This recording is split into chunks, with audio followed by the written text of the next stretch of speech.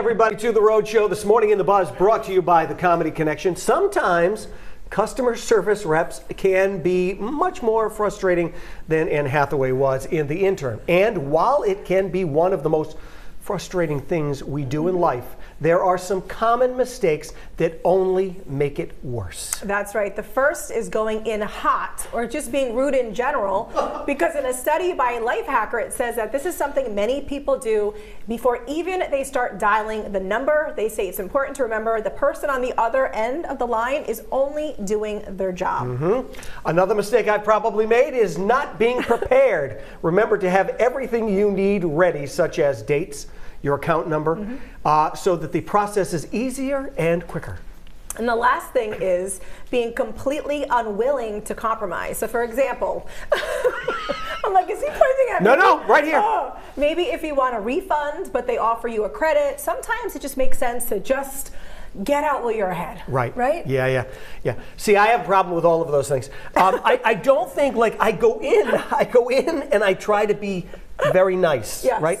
But I go in and I do, like, I'm coming in hot. So you start off hot. I do. Oh, that's like the worst thing you can do. But I try. I try to be nice, but then I can feel it like coming on. Yes. You know, and if I don't get what I want, then I need to speak to somebody else, like now. Now. And I don't want to be put on hold for 35 minutes. And I know it's bad, and I know it's not these people's fault. Right. Sometimes it is very difficult to hear the person on the other end. Sometimes they're not here in this country.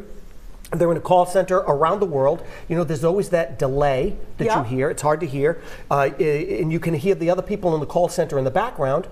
And then they put me on hold, and you're like sitting listening to this music for 20 minutes.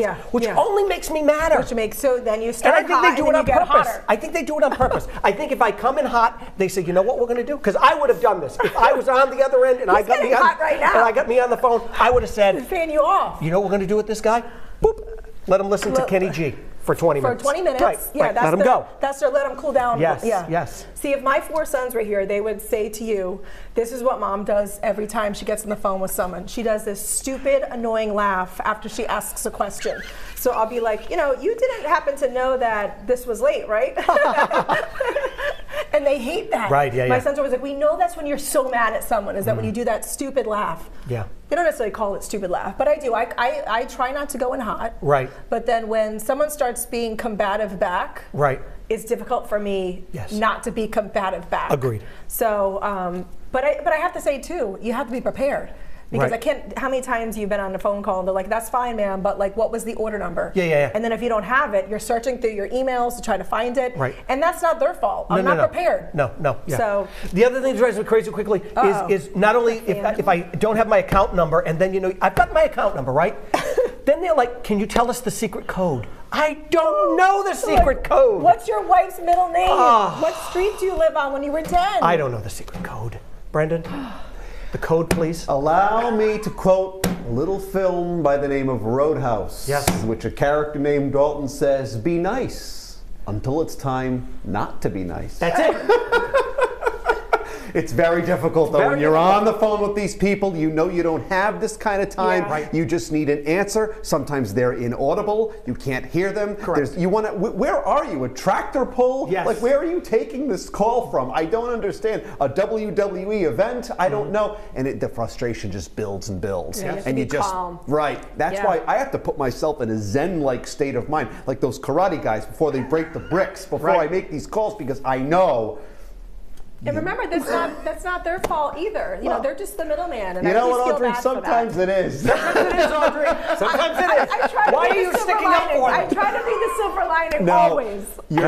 You're so right. And many times it's not that. And you have to make a verbal. You got to qualify your statement by saying, "I know it's not your fault, but let's get through this together." Let's check in with our viewers to see some sage comments and wisdom and advice coming from our Rhode Show viewers, as they only can provide. Jeannie's up first. She says, "Be polite but firm." Yes, this usually works for me. Also, go into the call with your facts straight. Yes, in the words of Bruce Springsteen, you got to get it straight. You can always ask for a supervisor. Yeah, you can. Actually, you can do that. Take things to the next level. I wouldn't mess with Jean. I bet she gets right to business. Tammy says, I worked in call centers for years, so I apologized first. That way, if I got heated, I had done my due diligence. Well, if she's upfront, that's not bad. James says, I'm usually very polite, but there have been times in the past when I have said a few choice words which cannot be repeated here. Let's list the choice words. And last but not least, Michelle, I love this comment. Representative, representative, representative. Exactly. That's the one right there. You're on the phone. Just say representative to get a representative. Representative! Thanks for chiming in, everyone. And please keep those comments coming. They might be shown right here on the show. Follow us on Facebook, Twitter, and Instagram. And you never know, we might read your comment right here on the show. Stupid robot things never work either. Still